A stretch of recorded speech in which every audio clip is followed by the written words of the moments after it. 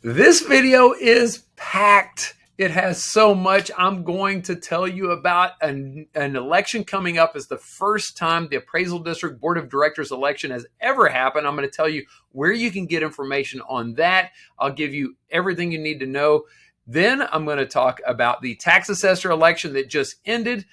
Next, I'm going to talk about the scandalous ransomware attack that's going on at the Appraisal District, what it means to you, how it's going to affect you, some details on that. Also, that just happened on the heels of their security report that was a result of the last hack that happened. I'm going to tell you what's going on a little bit with that, and also what to expect this year with tax protest. I'm also going to talk about a client appreciation party that I had recently and some breaking news that I unveiled there, what's going on and what we're going to do moving forward through this next year. I've got all sorts of stuff to cover with that. And then finally, our website. We're going to have some changes at chandlercrouch.com. I want to tell you about those changes, and we're going to start from the bottom and work our way up. Let's dive into it. Here we go. If you go to chandlercrouch.com, anytime over the next 2 weeks, you might find that our website is not working. And I want you to know that I'm aware of this. It's planned. It's something that I want to do before tax protest season comes. And it's something that I'm going to try to minimize. We've prepared a long time for this, but there are some unavoidable challenges that are going to come with it. I'm hoping it could be as little as a 30-minute delay, but worst case scenario, I'm thinking about a week is possible. I just want you to be aware of that. If you see people online talking about how they can't access our website, please hop in there. Let them know that this is to be expected. I can't just put out a little screen that says under construction or whatever, because we're changing the domain name servers and all sorts of crazy stuff. So just wanted to tell you about that. We have had a lot going on here at Chandler Crouch Realtors. I want to tell you all about it and tell you what our plans are for this year. Recently, we had a client appreciation party. It was so good to get to thank everybody in person. Here's a clip of it. The number one person that I want to thank tonight is you guys. As we've kicked around different slogans, one slogan that makes a lot of sense, it's to party together and change the world. And until tonight, we couldn't say that we've partied together, but now we can say we're partying together. So thank you guys so much for coming. I truly appreciate it. It was so good to get out of this office and thank people in person, including 3 vendors that we have been working with for over 10 years. Endersby Photography, Alex Varela and the Varela team over at Neighborhood Loans, and then our title team. We've got Randa, Heidi, and Clint. It was so cool. They're a big part of our success. If you're one of our real estate clients, you probably recognize their names, but those aren't the only people. We also have people that have donated. Here's what we're doing this year in Chandler Crouch Realtors. You may have heard of the lawsuit that was going on with the National Association of Realtors. Everybody was going wild saying that it's going to completely change the industry. Well, I don't think it's going to change the industry all that much. However, it has opened the door for us to take a project I've been working on to the next level. And here's what it is. It is our secret inventory of homes, our easy sale program. And it's designed so that sellers, somebody that's thinking that they might want to move, but they're not quite ready to fix up their house, or they don't want to have to be available for showings, or they want to make sure they're getting absolute top dollar for their home and they're willing to wait a little while.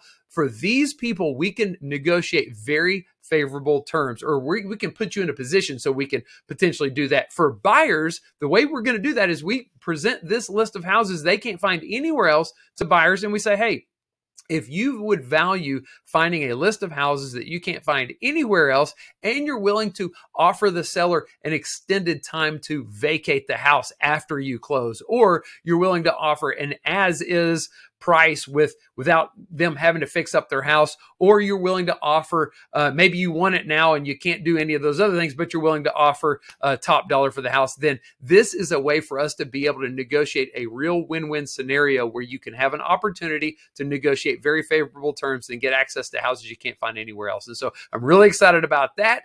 We're also going to be giving back. I didn't start with property taxes because I was really passionate about property taxes. I started with property taxes because I'm really passionate about helping people. And that just happened to be the area where my help was needed and we could serve at a high level. Well, we're going to start a different project this year.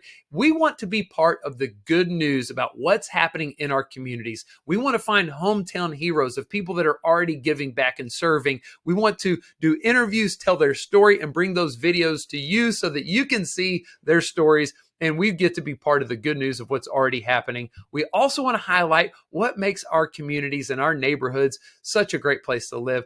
I believe is largely because of the people. We don't have mountains or beaches, but we have the best people in the world. So we're doing interviews, highlighting what makes our community such a great place. And I cannot wait to bring those videos to you. It's going to be really exciting. Watch our website, our YouTube page, and Facebook. We'll be distributing them everywhere. At the client appreciation party, I had several people asking how they could donate, and I wasn't handing out my link that day because that's not what it was about. But man, am I thankful. We need all the help we can get. So whether you are real estate client or not, if you want to donate and support what we're doing, I'm leaving a link in this email. Thank you so much. I truly appreciate it. Next, I want to let you know what's going to happen this year with your tax protests and what are the timelines, what do you need to be ready for, all of that stuff. But I cannot begin to even think about talking about that without covering the security report and what's going on with the ransomware. All those subjects relate, and I'm going to dive into it. But if I actually did it justice, I would begin this story back when Jeff Law started working at the appraisal district and they began having software issues. But I can't get into all of that. There are more twists and turns and plot twists than an episode of The Guiding Light or something. As the World Turns, property tax software style. It's just scandalous as all get out. I'm talking people, family members being hired to work at the appraisal district, family members working at the company that created the software, and companies being sold, money's changing hands, politicians being lied to, all sorts of scandalous stuff. I'm going to give you access to another video I'm going to do on all of that stuff. I'm going to spell it all out. I'm going to because nobody else will. But let me focus right now on what's going to happen. So to keep all these hacks straight, we just maybe should name them. But they found that there was a security issue, and they identified the security issue back in October 2022. The security report that just came out is over that incident. The reason I'm even bringing this up right now is because of some misleading headlines that I saw stating that taxpayer information was not accessed, not exposed on the internet. That's just misleading. If you look at the report, it said they had a medium level of certainty that taxpayer information was not exposed on the internet. It also went on to say that critical evidence that was necessary to identify the extent of the hack and breach, whatever you want to call it, was deleted. Evidence was deleted, and administrator passwords were accessed. So potentially all the evidence was deleted, or you might not have even needed it because they had all the passwords. Now, here's what does that mean? There's nothing new here. I sent you an email back in November after I saw the evidence firsthand and said taxpayer information is exposed on the internet. What does that mean? Your driver's license is probably it. For 99.5% of people, your driver's license was potentially exposed on the internet. For half of 1% of people, additional information might have been released, because when you submit evidence to be used in a property tax hearing, then that evidence has to be stored somewhere. That evidence was potentially released or exposed on the internet, and half of 1% of people included their loan application forms whenever they purchased their house unknowingly. I know that because I've seen it firsthand. Okay. I don't know what they do with that. It was probably on the server, maybe not, who knows? But for 99.5% of people, it was just your driver's license. You got to figure out what's at risk for having your driver's license out there. I think probably not a whole lot. Probably if they had your driver's license and social security number, bank account, all that stuff, oh yeah, they can do anything they want. But anyway, be vigilant, do what you got to do, look after yourself, but that's the truth. Moving on, what does that mean? Well, now that group that did that investigative report somehow didn't notice that the system was actively being hacked at the very moment they were doing their investigation, and now we're being held ransom for it. So first of all, if I was the appraisal district, I'd be asking for a refund on that report. Second of all, we won't know what's going to happen with tax protests this year until they can get out from under this ransom threat. They're being held for ransom and demanded to pay $700,000 for us to be able to get access to the system so that we can have regular protests this year. If everything happened as planned, value notices would be sent out April 15th. As it is now, when you email them, the emails bounce back. That you can't run a search on their website. They're not going to be able to do anything until we get past this. So I don't know what to expect. I'm going to send you another email mid-April. If you wanted to cancel my representation or do anything at the appraisal district for that matter, I don't think you could. I don't think that they can do anything about it. So what's going to happen is they're probably going to send the value notice to me, and then I'm going to send it to you. And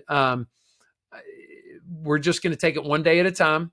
I'm going to send you an email letting you know what's going on. And I think if I'm representing you, more than likely, we're going to have a different avenue to go down. It'll probably be a smoother road for us because the general public is going to create this logjam situation and stresses on the system that I'm not going to create because I've got a different, they don't want me walking in the lobby and just dumping $30,000-$40,000 protests on them. So anyway, there's that. That's what to expect. Hang tight. Now we need to talk about the tax assessor election.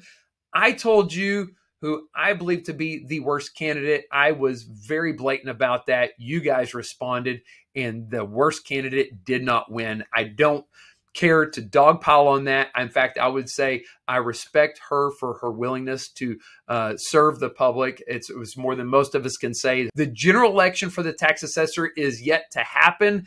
I am not going to get involved in that.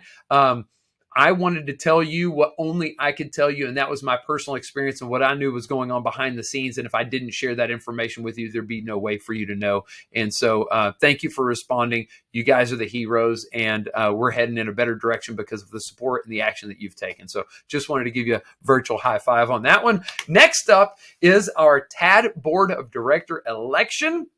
It's the first time an election like this has ever happened. It's because of new legislation that they've implemented, because largely what's happened here in Tarrant County. So you're going to get the credit for that too. Way to go. Now we are going to get taxation with representation. Finally, it's mind-boggling that this whole system has gone so long without us having a representative at the appraisal district. And so it's a huge victory for accountability and transparency and for taxpayer rights. It's not going to change a whole lot for our values, but when they run amok and they start attacking taxpayers, we're going to now have somebody as our advocate there, and you need to know a little bit about this election. So what I'm doing is I'm interviewing all of the candidates. In fact, I've already got the interviews done. I'm getting the videos ready. I'm going to post it on our blog. I'm going to send you an email.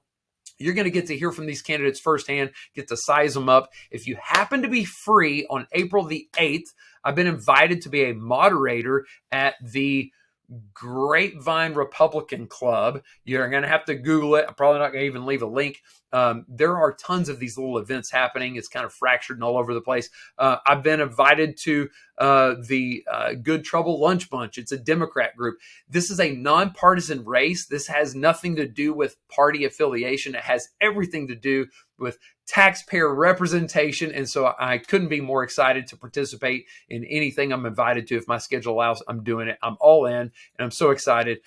This is because of your action, your hard work, and the price that we have all had to pay in putting up with this system for so long. So I think we've got a lot of good candidates, and I can't wait to bring that to you. Stay tuned for that. And whew, that is it. That is a lot for one video. Thank you for watching, hanging in there, and I cannot thank you enough for your support. We're going to be just for tax protests one more time. I just want to say, hang on there. You're going to be getting another email from me somewhere in the middle of April, but we got your back. And there's not a whole lot we can do to do anything at this point with the appraisal district if it involves their internal functions of the website because they're under attack. And so we're going to keep you updated one step at a time, bring you the most important stuff that I can. And I appreciate you. Have a great day. Happy Easter. Over now.